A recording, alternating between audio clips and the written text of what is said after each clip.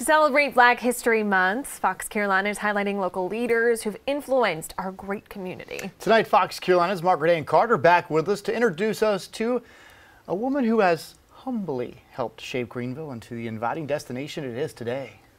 As the longest-standing female project manager with the Greenville Area Development Corporation, Tavia Gaddy has spent the last 15 years bringing thousands upon thousands of jobs to the county, giving a massive boost to the economy and ultimately putting Greenville on the map. But if you ask Tavia the key to her success, she'll modestly tell you it's the team she works with and the 500,000 people she works for.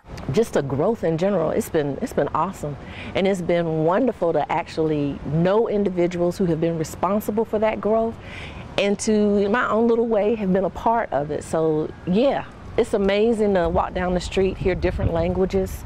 You can tell people who aren't from here. With 30,000 new jobs and $5.9 billion in investments since 2001, the stats speak for themselves. Greenville is growing, and the GADC has played a major role in that. The fact that we are on the map, so to speak, you know, to turn on a major television outlet and see that we're number 3 as far as growth. A foodie town. Who would have thunk it? It's because there are people like Gaddy behind the scenes who care about the quality of life for all. Her positivity radiates when talking about her home. Why not? Why not wake up and think, okay, today is going to be better than yesterday? There are things I have to do because I got 450,000 people depending on me. If they lose a job today, they want one tomorrow.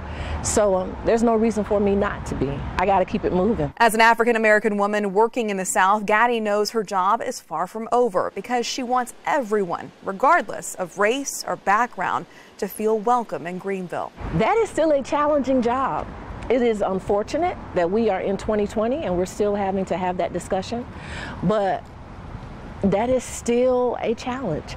You know, there are still a lot of people, unfortunately, who don't feel as though the amenities that are in the city are still for them. And she's up for the challenge. Gaddy sums up her passion for the people of Greenville with her favorite quote from Shirley Chisholm. Service is the rent that we pay to live on earth. And in my capacity as a project manager with GADC, I do serve.